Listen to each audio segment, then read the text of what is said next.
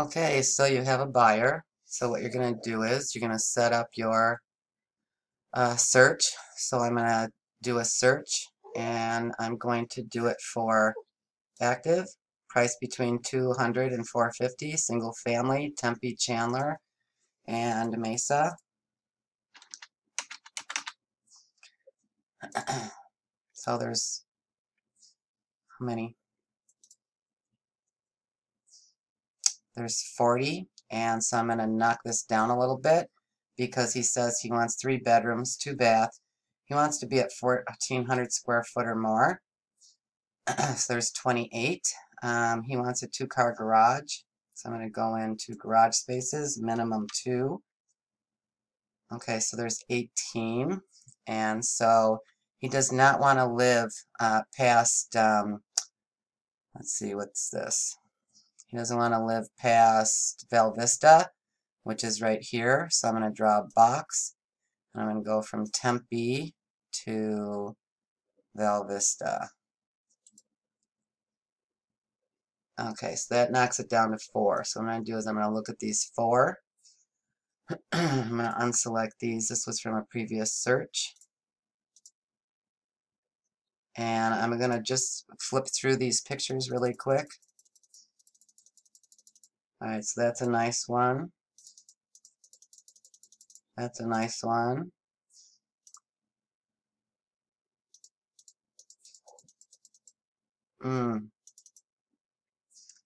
That looks like a mess when it rains. I'm not going to pick that one. So I'm going to pick this one and this one. And this one. Let's see what this one looks like. This one has a pool. Looks pretty nice.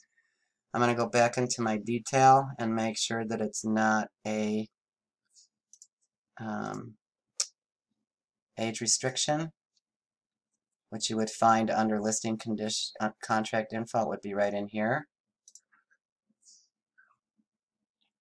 And this one is not either. So, alright, so I've selected 2. Okay, both of these have showing time used. So the next thing I'm going to do is, after I go through and make sure that they can do an FHA loan, and this one is conventional only, or VA. So I'm going to call this agent and say, David, why can't we do an FHA? Is there something wrong with the house that you don't want to do that with, that the seller can't fix, or what? If he says no, go ahead and send it in. We're okay with FHA. A lot of people don't like using FHA for new financing because they think that they're going to ask for different things for safety issues and stuff. But when I look through the photos on here, it doesn't look like anything's going to come up. It looks like it's pretty well taken care of.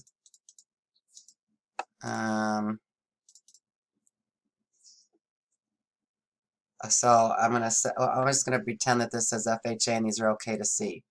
Alright, so the next thing I'm going to do is I'm going to go to Map, and I'm going to go to Driving Directions, and I'm going to click View in Google Maps, and I'm going to see where these 2 places are. So I'm going to add my destination to find out how long it's going to take me to get to the first one.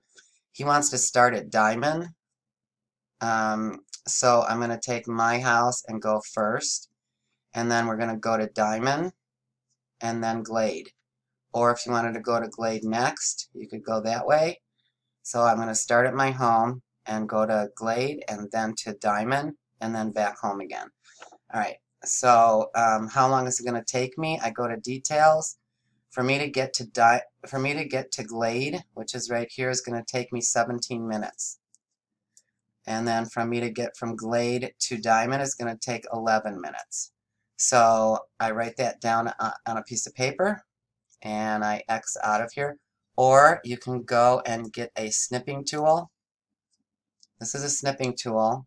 You do New, and you go like this, and then you come up here and you print it. And then when you print it, you can put down 9:30 right here, and then 10 o'clock or 10:15 for right here, so that you know when you're going to go. Once you do that, then you're going to go ahead and close this out here, and close this, and you're going to print both of these listings, and you're going to make sure that it's private for yourself. I also go down here and do a map, and I do print combine on map settings. So I'm going to show you what that looks like. So I'm going to go to 1 and then 2, or 2 and 1, whichever way I set it up. Once I'm confirmed, I'm going to write here confirmed. I'm going to write it on here confirmed. Do not enter a house unless you've been confirmed to show. I'm going to take notes when we go into the houses on everything that the buyer says about the house. So I have paper right here. So when I go to write the contract up or the offer up, I can say, like this one says, washer and dryer hookup only. And what does this one say? Washer and dryer inside. It doesn't say that they go with it. If they did, I would write down the make and model right here and take a picture so that I have that for future reference. Like this one doesn't even have a refrigerator. And this one has a refrigerator. So I'm going to take a picture of the refrigerator and write down here. I'm going to write GE profile or whatever it is. Stainless side by side. And then when I write my offer, it's going to say stainless side by French doors with freezer on bottom as seen in property on 319. Okay. All right. So now I'm going to go back to, after I print these out, I'm going to go back here and I'm going to print them as public. And I'll show you the difference between those. They're still going to get the map. The public does not have any of the information, the private information, like the private does. All right, they don't need to know codes and alarm codes and anything about the personal stuff of the seller. Okay, so I would print that out. I put theirs on a clipboard, mine on a clipboard. I give them a pen. They go through it. They write down what they want. Some do want to do that. Some don't want to do that. All right, so now I'm going to go back to my search results. And I'm going to go into this one and go to detail. And I'm going to go to showing time. So this is the first one that we're going to see at 9 o'clock. So I'm going to set up a showing time. And it's going to be Sunday. And I want to see it at 9 o'clock. And request a showing, an appointment. So do you see here where it says request not yet confirmed? You can't go in until you get confirmed. What's going to happen is they're going to contact you via email, however you have your showing time set up on your app on your phone, and then they'll say confirmed or not confirmed. Once you're confirmed, this will turn green. I'm going to cancel this right now, so I go back into showing time and it says click here to cancel showing and then cancel appointment because I don't want to hold that open. All right, I'm going to go back to my listings. I'm going to go to the second one. This one is showing time. I'm going to set it up so that it's right here. And if I set that first one up for 9 o'clock, then I'm going to set this one up for maybe 10 o'clock. If I'm 15 minutes away, we're going to go at 9 o'clock to show the house. We're going to spend 20 minutes there, maybe. So that's 9:20. And then it takes 17 minutes to get to the next one. So I'm thinking about 9:45, but I don't want to rush. So I'm going to put maybe 10 o'clock will be the next one. I'm not going to hit this because then well, yeah, let's see what happens. So this one also says not yet confirmed. So I'm going to come back here and I'm going to cancel this. Until I'm confirmed, I can't show the house. So I got to make sure I'm confirmed. Sometimes what will happen is you'll set it up so that you'll have one showing here, one showing here, one showing here, and they will show you the addresses that you're going to. And then this one will come up and say you can't see it until 2. And this one will come up and say you can't see it, you can only see it at 9:30, so you have to switch them around. So make sure that you end up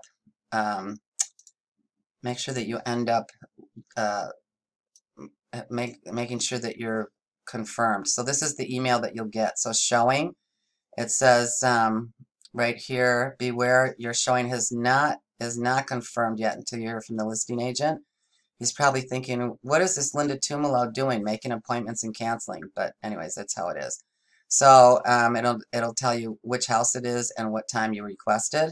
And then once you get approved, it'll say confirmed, and you should get that on your text message if you have it set up correctly. Okay, so I'm going to go back to my listings, and that's how you do that. When you go to show a house, you're going to open the door. You're going to go look. Sometimes the lockbox is on this side. Sometimes it's on this side. Sometimes it's on the door.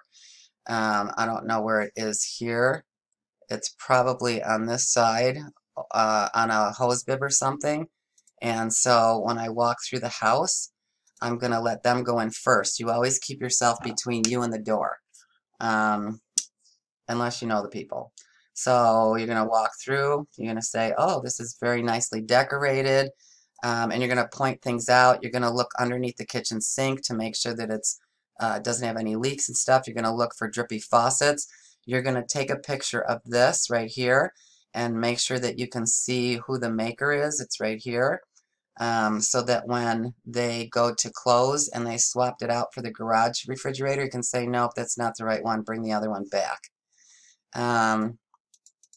And so you're just going to go through here. Let's see what else I can pull out. Okay, washer and dryer. You're going to take a picture of the washer and dryer, and when you go to write your offer, you're going to say that it says, I don't know what kind these are, Touch LG. So it's an LG, and they're dryers, front loader, top loader, stainless steel for LG washer and dryer. And let's see, does this washer and dryer convey? No, so the washer and dryer does not convey.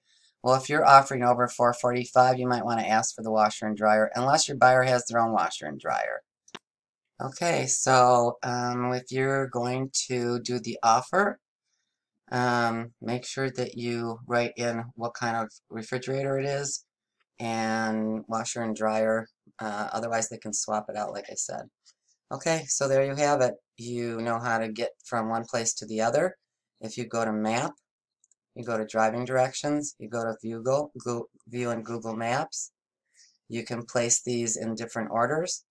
You can find out what your details are by how long it will take you to get from one place to the other. If you want to move them, go back up here to this back. If you want to move them, if you want to add your own house to this to find out how long it'll take you to get to the first house, go back down to Details, and it'll tell you from oops, I gotta go back and I gotta make my house the first house. Go back to Details, and my house from here to here is going to take 22 minutes, and then from Diamond to Glade is going to take 10 minutes. So make sure you have enough time in between each place. You don't want to set this up for 9 o'clock. Say this was my first showing, 9 o'clock. It's going to take me 22 minutes to get here. I don't want to set this one up for 9:30 because we're going to go here. We're going to spend 20 minutes here. So that's 9:20. It's going to take 22 minutes to get here, so I'm going to do this at 9:45 or 10 o'clock. All right, so make sure you space them out good. Don't show a house unless you've been confirmed. And then write down everything that they say for each house so that when you go to write up your offer, you'll remember what they said. Like, hey, I want that vase in the backyard or whatever. That's to convey or whatever it is. Or you can contact the listing agent when you go into Details. Make sure that it doesn't have, oh, there's an open house here today. Make sure it doesn't have any documents. Let's see if any of these have documents. Here's the documents. So it's got a listing packet. I don't know what that's all about. Arizona offer checklist. Okay, so this is for Opendoor, so you have to fill out all this stuff, including the contract when you fill out an Opendoor. And this is property disclosures. So you would also include this. And this one here, when you go into report, you have to upload your offer into right here, opendoor.com/make-an-offer without the period at the end. It's FHA eligible, and they're pretty easy to work with. I worked with them. It was smooth. They were great. Kelly Robbins was great. So there you have it. If you have any questions, give me a call.